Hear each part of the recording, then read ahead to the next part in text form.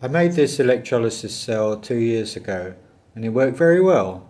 Recently I decided to use it again for teaching and refilled it with electrolyte because it had been stored dry for more than a year. And I found out it had a problem. There was corrosion. Although the plates are stainless steel, there was some corrosion or electrolytic action, and it had increased the internal resistance. One of the connections at the wing nut had oxidized or corroded, and the increased resistance heated up the stainless steel wing nut and bolt and melted a hole in the plastic top, which obviously made a leak, and so the thing was out of action. So I decided to build a new one with maybe a bit more heavy duty, and also this design using alternate positive and negative plates is a very good design, but if you do want to disassemble it and clean it, it's a real pain. Due to electrolytic action, one of the electrodes corrodes a lot more than the other one. You can see one is quite discoloured, whilst the other one is relatively unharmed. This does, however, increase the internal resistance of the cell. So what I decided to do was, instead of using perforated stainless steel plates, I decided to use stainless steel scouring pads, which is basically swarf from stainless lathe turnings, and these are really cheap, and when they become discoloured and corroded, you just unbolt them, take them off, put on a new one and throw away the old one. There's no need to spend ages trying to clean it. So I thought that would be a better way to go. Now, I got the design from this video, King of Random, which is a very practical design, and I'll show you a brief clip from this. Can you make water explode? Well, maybe not water per se, but with a simple technique, we can turn one of the most abundant materials on Earth into a highly explosive gas. In this project, we're building a generator that uses electricity to convert this into this. This piece is finished. As far as I can see, these plastic fittings are not available in Cambodia, and also ordering large diameter acrylic tube, which I have ordered before from China, and it arrived smashed to bits in the post. So not so easy to get large acrylic tube either. So I decided to use an Ovaltine jar, which are quite easy to get here.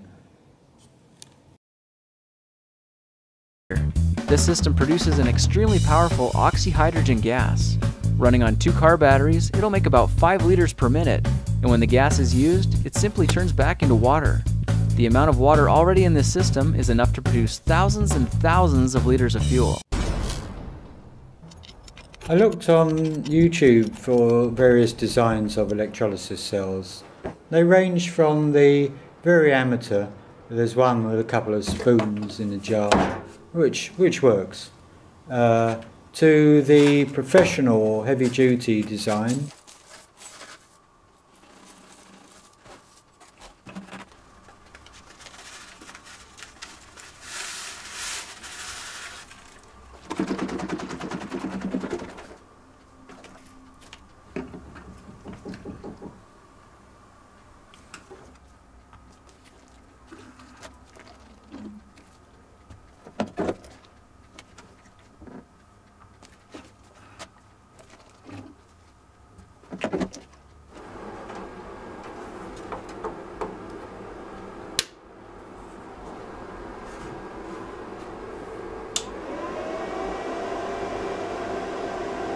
This cell is taking about 15 amps at 25 volts, so you need quite a big power supply to run it. This is because of the electrode separation.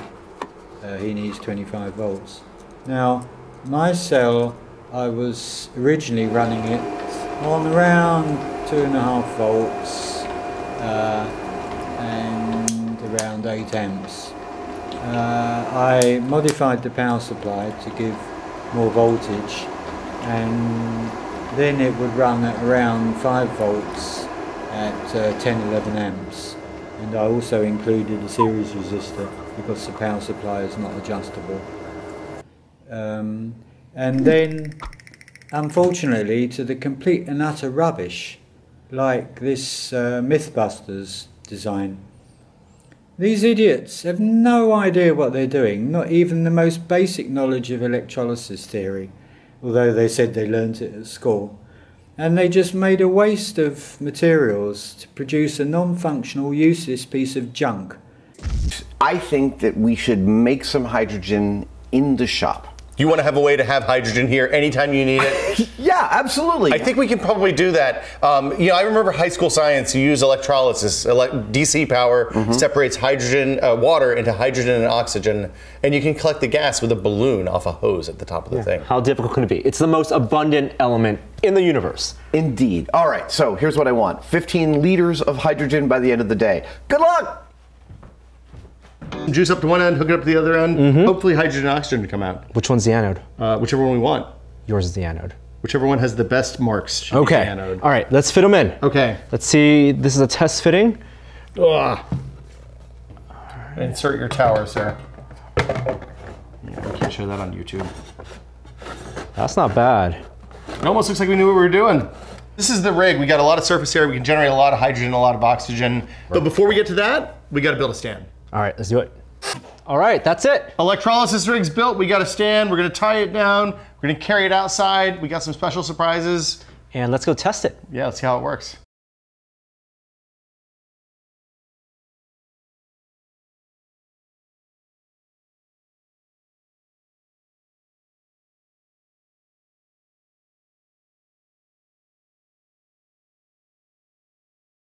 Okay, Norm, we're back. We're outside. We have our electrolysis rig set up. It's full of water. We're running current through it. What's happening inside the tubes? Well, this is a basic science experiment. We're taking water, H2O, and splitting it into its two component molecules, hydrogen and oxygen. Now to do that, all you gotta do is run current through it. DC current, specifically. DC current through it. And where does that current come from? Well, you could plug this into a power supply, into your car battery, but we wanted clean energy. And what cleaner energy is there than the sun? Yeah, so we got a commercially available solar panel. It's the kind that you might put on the roof of your recreational vehicle to power small electronics during the day. And it produces about 22 volts of power, about 100 watts of energy, and we're running that through the tubes right now to split hydrogen and oxygen at the anode and cathode respectively. Right, and with this type of hydrogen converter and generator, the more voltage you run through, the more hydrogen, the faster that process happens. Exactly. So we could have used, say, a 12-volt car battery. That's the traditional way you do this in high school science experiments. But we're going to produce a lot more energy because the panel is actually producing 22 volts rather than 12 volts. Now, the other important ingredient is water. And this isn't just normal tap water. No, normal tap water has a ton of impurities, salts, calcium carbonate, stuff like that. And the side effect of running normal tap water in an electrolysis rig is that you can produce unpleasant things that you don't want to breathe, like chlorine gas. It's very dangerous and very corrosive. But look at the machine. I think it's working. You have oxygen coming out, being released harmlessly into the atmosphere, and then the hydrogen bubbles being funneled into this giant clear garbage bag. And over time, we're going to gather a bunch of hydrogen.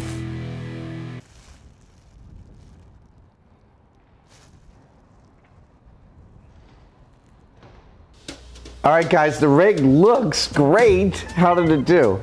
Well, you asked for 15 liters of hydrogen. I think we got about 15 milliliters.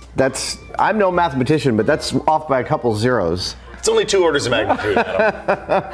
But you did actually make hydrogen. What's coming out of this one? The oxygen, right? Oxygen, yeah. All right. So oxygen over here, hydrogen over there. Now the upshot from this is not the most efficient process.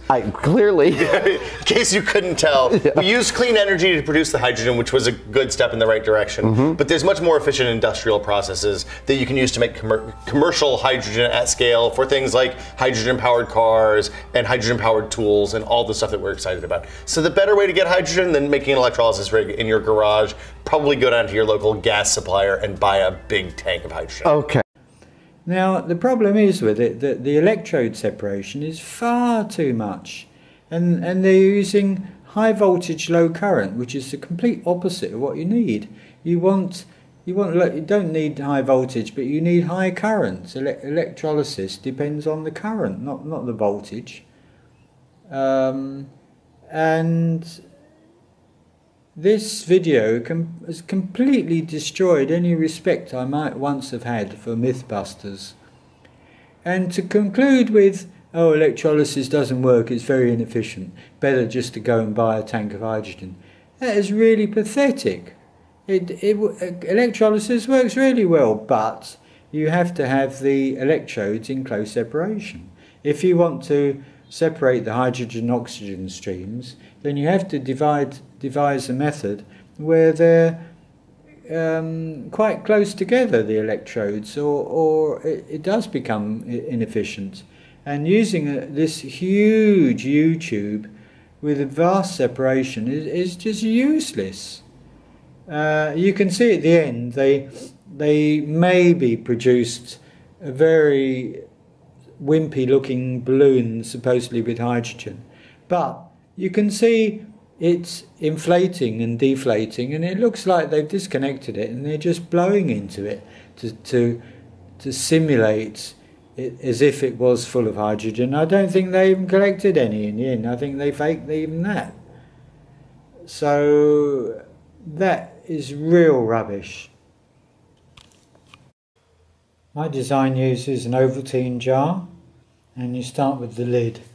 There is a central M10 hole for a 90-degree stainless steel union for the gas outlet, and two holes I used M4 holes drilled for the electrode bolts. I cut a silicone washer to fit the lid and gave it a good smear of silicone grease as well to make sure, and leak tested everything. The electrodes, which are stainless steel scouring pads, bolted on using 4 square stainless steel washers made from some perforated plate, and then they are each, because there's a danger of them shorting together, and you don't want the spark inside a hydrogen oxygen generator, they are encased in a bag, a mesh bag like the one you get oranges in, and that's secured with a cable tie, and then double thickness of it's actually made from a plastic tray, separator plates are fitted in between, so that there's, as far as I can see, there's no chance that they should short out. And I also check with the meter before putting electrolyte in, because once you put electrolyte in, the thing acts like a sort of a capacitor, and gives quite a low reading but not short circuit.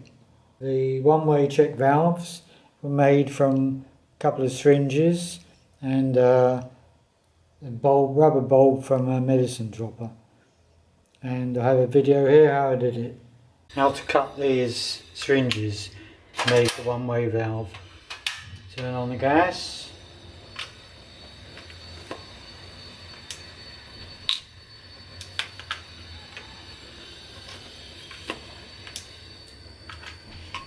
Heat up a blade, cut a blade, pretty hot, nearly red hot.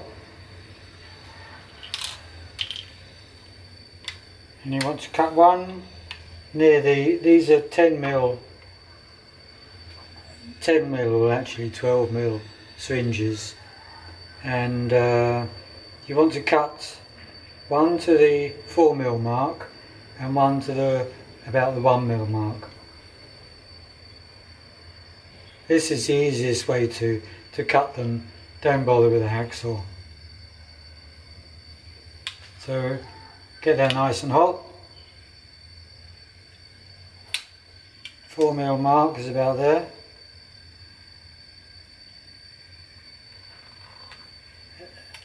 and it cuts as easy as that. And the second one at the 1 mil mark.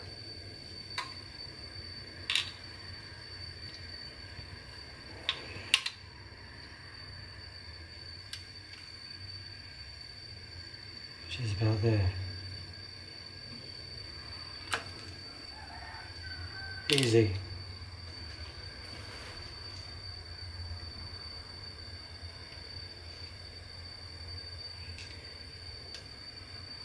These are probably polypropylene, so not so easy to stick with glue.